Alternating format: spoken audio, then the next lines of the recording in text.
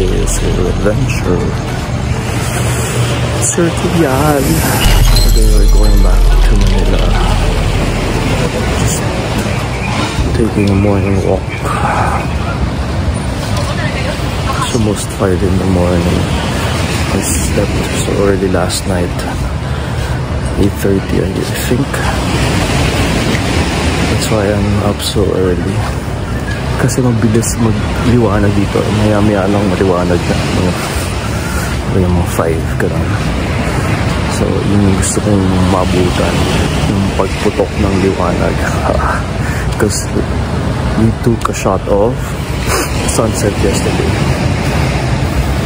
Hanggang tumilim na. Pitch black. And now we're trying to achieve naman yung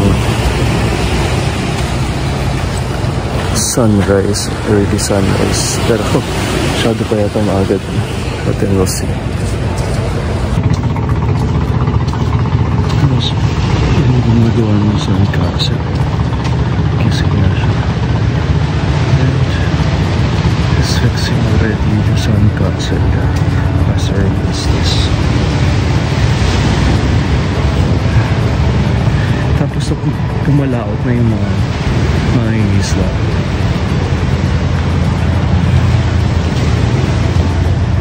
Hindi ka nabutan, hindi pwede sila pumalaot.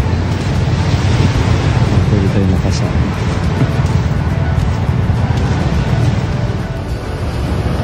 They're already. Bubukang din kayo ay. Yes.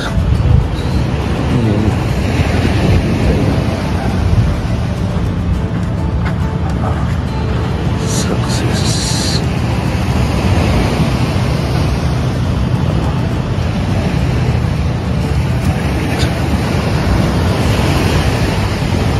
Just set it.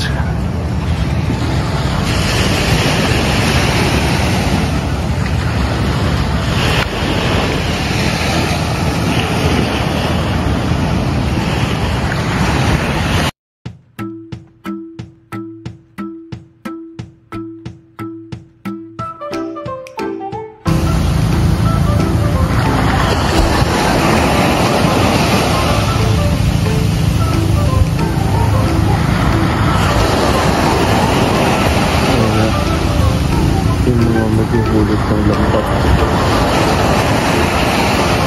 Kaso medyo madilim pa dun sa part na yun. Medyo scary pag pumunta dun.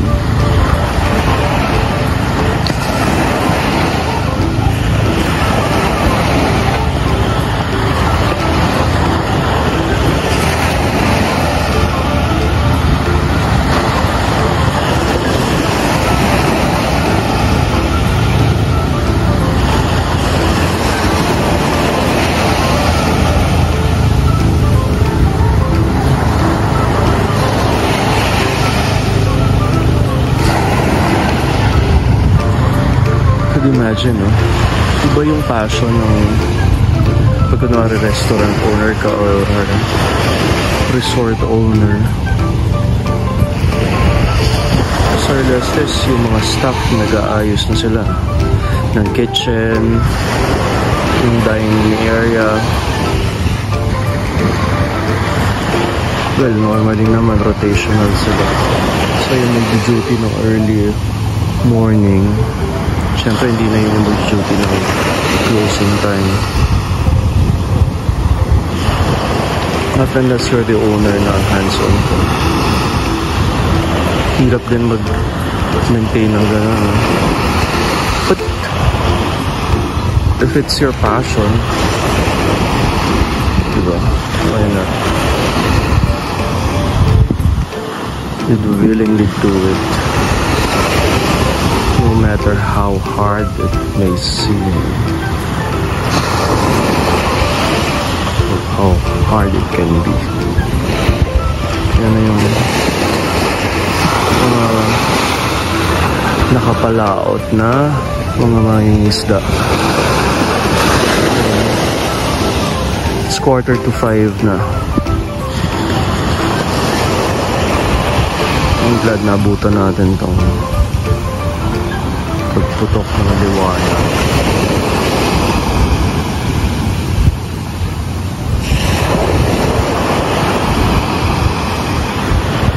I wanna go near dun sa ano eh. Kaso, I'm scared. Pag liwanag na maya-maya. So may mga ano naman din ilaw.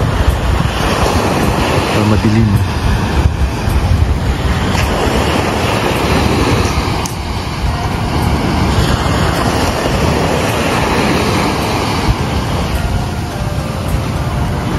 Nakakabilib din talaga itong ano, yung Puerto Galera, how they maintain it. Before pa masira talaga. Bawal na pala yung mga nung Holy Week they allowed some of the restaurants to place mga seats and tables here along the shore, but it was just for a while.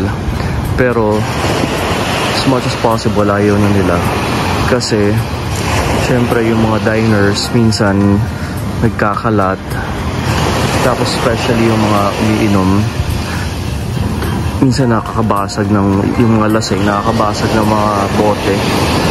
So definitely delikado dun sa ano kasi yung mga basag na bubo yun yung iniwasan nila.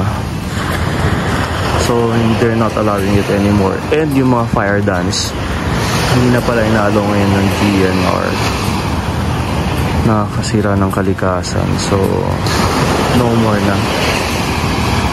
Before 2019, the last time I was here, yun, marami pa mga fire dance, yung mga nagpupoy. Dito yun, all over sa shore. Pinagbawal na nila kasi nakakasira ng environment. Just a good move. Yan, medyo maliwanag na. Pwede na tayo lumapit-lapit ng konti.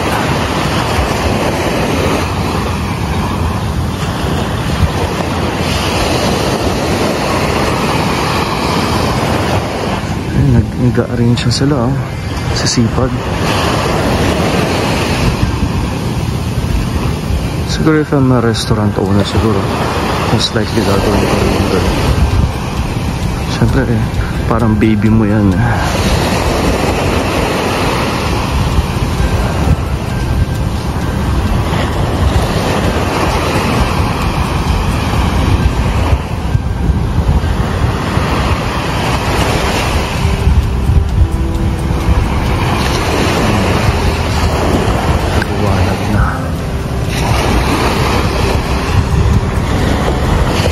Marami silang mga policies na ni-implementa dito.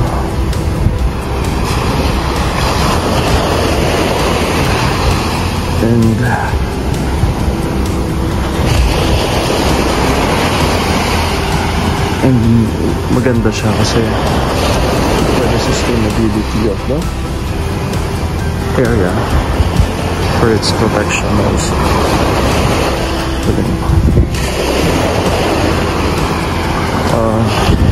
Babalik kami ng Manila na punong-puno ako ng ano ba to? Ng admiration and love for this place sa mga Mindoreños sa Puerto Galera, dito sa White Beach. After hearing all those stories na how they survived the pandemic, yung camaraderie nila, yung pagtutulungan during the lockdown, and tapos how they maintained and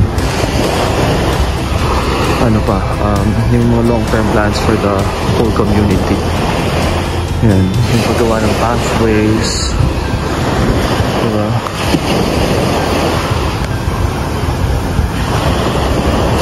Ang ganda.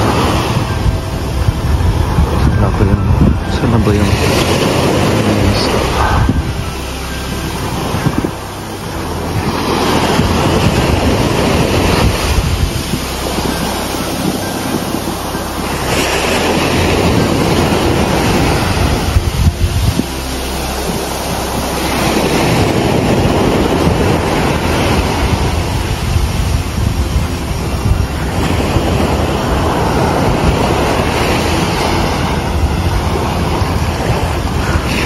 thank you. Puerto Galera, White Beach, Mindoreños. And malapit kayo sa puso. And I'll see you all soon again.